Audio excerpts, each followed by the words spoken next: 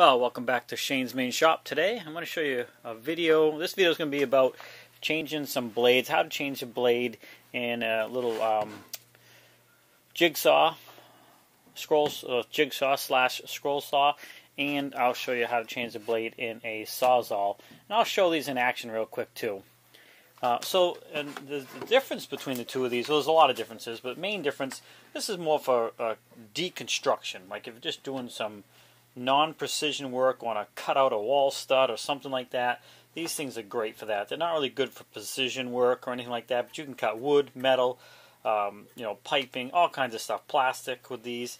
And you can do the same with this. Of course, your cut capacity is much less, but with this, depending on the blade you use, you can do nice curves, circles, and more detailed work as opposed to this. And this particular one actually has a nice feature. You can actually turn the blade sideways as well. Hopefully you can see that.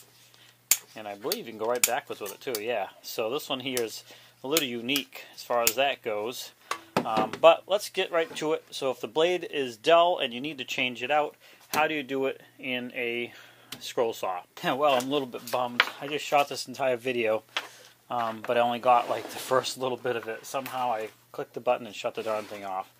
Okay, so as far as a scroll saw, to change the blade, they're all pretty much about the same, but there's a couple screws that you need to deal with on a scroll saw, or a jigsaw, or whatever you want to call it.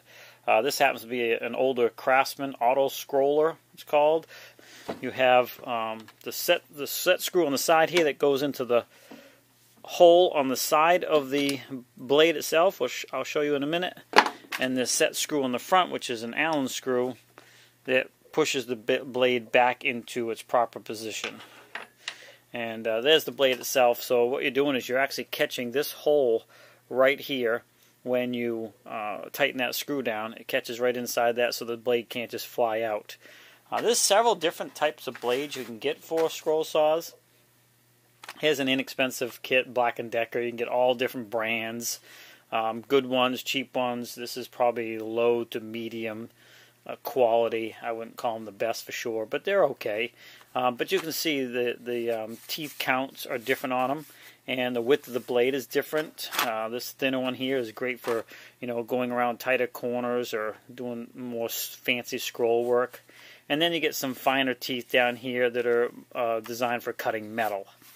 So you have some options if you have one of these scroll saws for doing several different things. They're handy. They do a lot of fun stuff you can do with them. But in this case, this blade is fine, so I'm going to put it back in. To do that, it's pretty much a reverse of the same process you just did. The key thing is to make sure that that screw catches that hole in the blade so it doesn't come out when you're using the saw.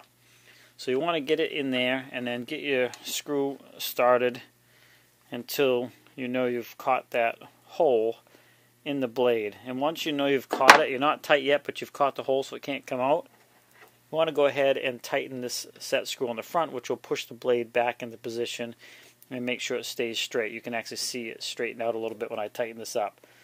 So you don't want to reef down on this, but you do want to make it good and snug.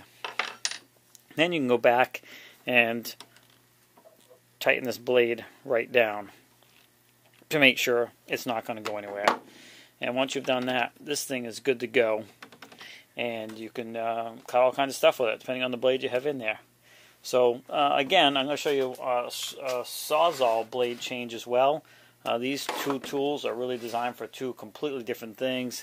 This is more of a detailed, you can even make much more detailed scroll stuff with this, tighter curves and all that type of stuff, where this is really designed for deconstruction, sawing out studs in the wall or whatever. You're just trying to cut a new door through somewhere. Just really rough work, and made for cutting a lot heavier stuff too. You can cut metal if you put a good metal blade on here. You can cut chunks of metal, piping, plastic piping, whatever.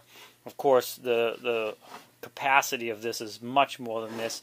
You can only cut so much of these, but the sawzall, I mean, you can get a pretty long blade. I don't know if it shows that, but that's 8, 10, 11, 12. It's probably like a foot long. It's at least 10, 11 inch long blade.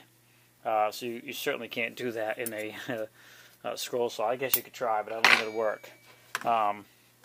But so that's how the blade changes in a scroll saw, and they're pretty much the same way. There's 2 screws, and pretty much every one I've ever seen, that's how you do it. It's pretty simple, pretty straightforward.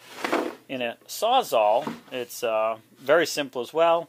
In fact, it only has 1 screw, and hopefully you can see this plate right here I'm pointing to with my thumb, and that screw on top. That plate squeezes against the blade, against the shaft that comes out of the housing here that goes back and forth. And when I loosen it up, you'll see what I'm talking about. You might even be able to see the bottom of the screw sticking down right there. That goes through that, and it goes through the whole thing. And there's a pin on part of this plate that catches that blade. And I'll show you that. So just going to loosen that up a little bit. And you can see this is all afloat now. The screw can stay in. Because what catches the blade is there's a hole right there in the blade, and what catches it is a little dimplet in this plate in front of that screw. And you know, I can actually take that right out and I'll just show you, and you'll know exactly what I'm talking about. So if you're trying to do this, sometimes if you can see exactly what I'm talking about, it makes more sense. So there's the screw right there. Here's the plate, and see, there's that little dimplet right there, that little pin that sticks out. And when you slide this in there, it's catching on that pin like that. And then the screw is right there behind it. It tightens it all down, so then it can't come out. So that's what's happening inside there, and it squeezes it down tight, and you're good to go. I'll put this back in there, just going to set it there. And of course, this blade seems to be fine. And like I was showing you earlier, there's a bunch of different blades you can get for it. That long one I was showing you. But you can get a finer tooth blade. Now this one's shot. It's been used to capacity. It really needs to be thrown away.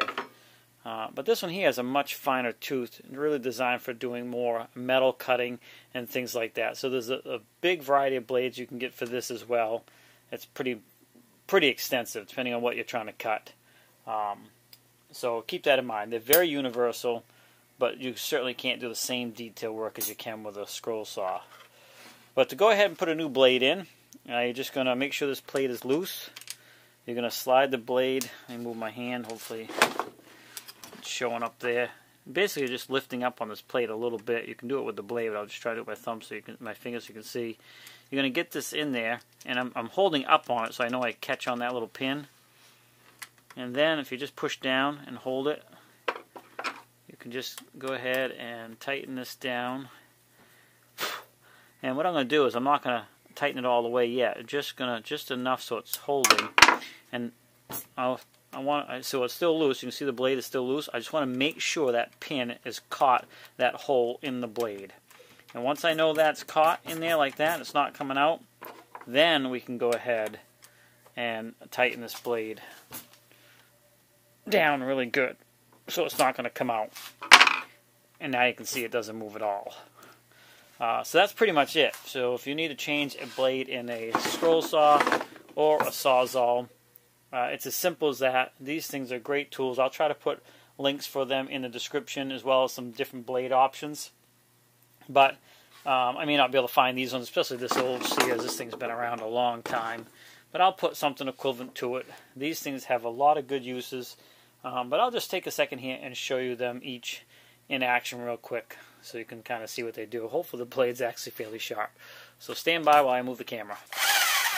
Alright, so I got it running. Hopefully you can hear that. I'm just going to go ahead and... This is a piece of hardwood, so I don't know how well it's going to do. But what you want to try and do is keep this plate up against your work as good as you can. Now this is clamped way back here, so I hope I don't get too much shake in this.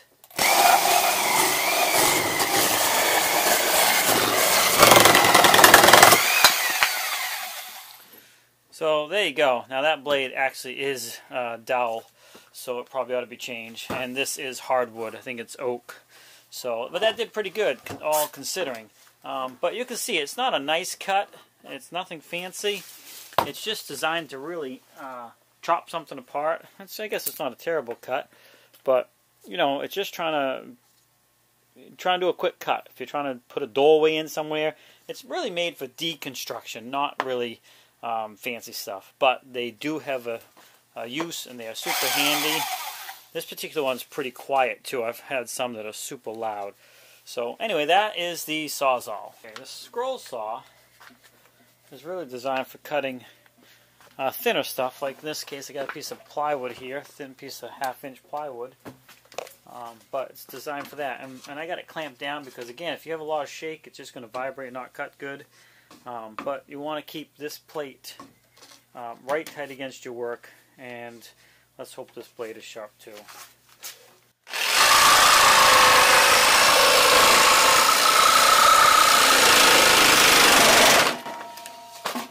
Now you can see it started vibrating on me quite a bit because my clamp came loose. But until then, it was cutting good. But you see the curves I'm making with it? So you really can't cut curves like that. And if you have a thinner blade, you can cut even tighter curve. And I was just going really quick with this.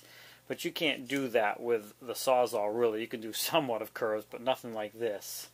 But this thing is really handy. You can even cut plastic with it. Let's clamp this down real quick. Part of my problem was this clamp kept coming loose. I don't know why. But yeah, you can cut some plastic with this as well. Let's see how this works.